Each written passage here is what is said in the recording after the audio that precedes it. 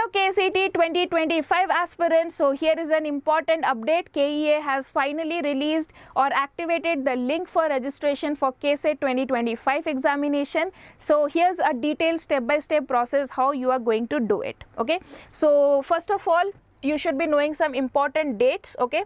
So the registration of and filing of application online will starting from 23rd of January 11 am and the last date is up to 18th February 11:59 pm. Okay, and one more thing, the last date for payment of fees is up to 20th of February 2025. Now once this, let us understand what you have to do step by step. First of all, you have to go to the KEA website, or this link you can put. Okay, in this link you can click and you can go to the KEA website. Now after that, what happens? You can find UGCET 2025 online application. So you have to click on this. Now before clicking on this, make sure that you have these things ready with you. What are these things that should be ready with you? Your 10th mark card to enter the correct register number. You should have your 10th mark. Next, ready with scanned images of latest photograph signature. Your photograph and signature in JPG format. Those images should be ready with you. Then keep the caste certificate or caste income certificate or 371J certificate, NCLC to enter the RD number. So if you have any reservation, then to get that RD number, you should have these certificates with you. Okay, any one of these. Now once you click on this, what will happen? You have to click on the proceed to registration for new user. Okay, many of you might, if any dropper are there, already you will be having registration, so you can just fill the application form. But those students, the fresher 12th students who are going to appear in this exam for the first time, they have to proceed to registration for new user. You have to click on this link. Now once you click on this link, enter all the required information in the candidate registration form, mobile number, create password and upload photo and submit. Okay, so this is only the registration part, not the filling of application. Okay, so what for registration, what all things you have to do? You have to enter your mobile number, you have to create a password, and you have to upload your photo and submit. Now OTP will be sent to the candidate registered mobile number, hence candidate has to provide their mobile number only. Okay, so your number which is there with you or your parents, those use only those number. Don't give your friends, relatives number who are not near you, because all the updates, OTPs will be given to that particular number. Okay, so use your personal or your family members number only. Next, once you have registered, after successful registration, candidate will receive an application number. This is very important, and user ID to their registered phone number, and also same will be displayed on the screen. So your application is over, so you will get one application ID and you will be getting one application number and user ID. Okay, password is something that you have created. This will be given to in your phone number as well, and it will be displayed on your screen also.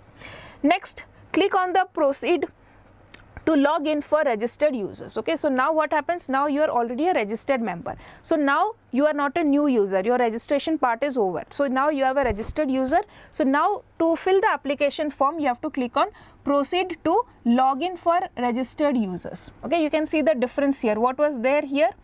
Here was proceed to registration for new user. Okay, now already you have done the registration, so proceed to login for registered users. Okay, now login by using the user ID that is given to you, password, and by OTP or by face recognition. Okay, so you have to log into that.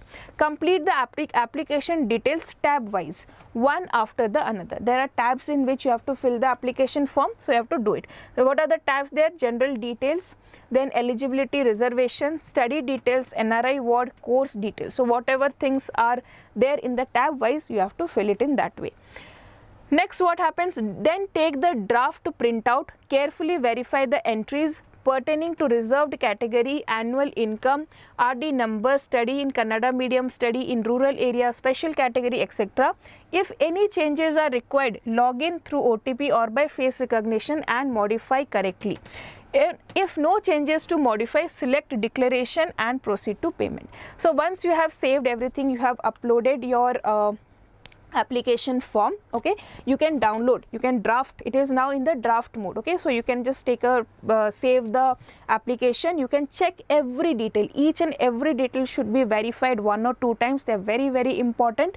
So now once this is done, okay, once this is verified, and if you are satisfied, okay, everything is correct, then you can go and click on the proceed to payment. Okay, select declaration and proceed to payment. But if you find that something you entered wrong, because these numbers are very, very critical.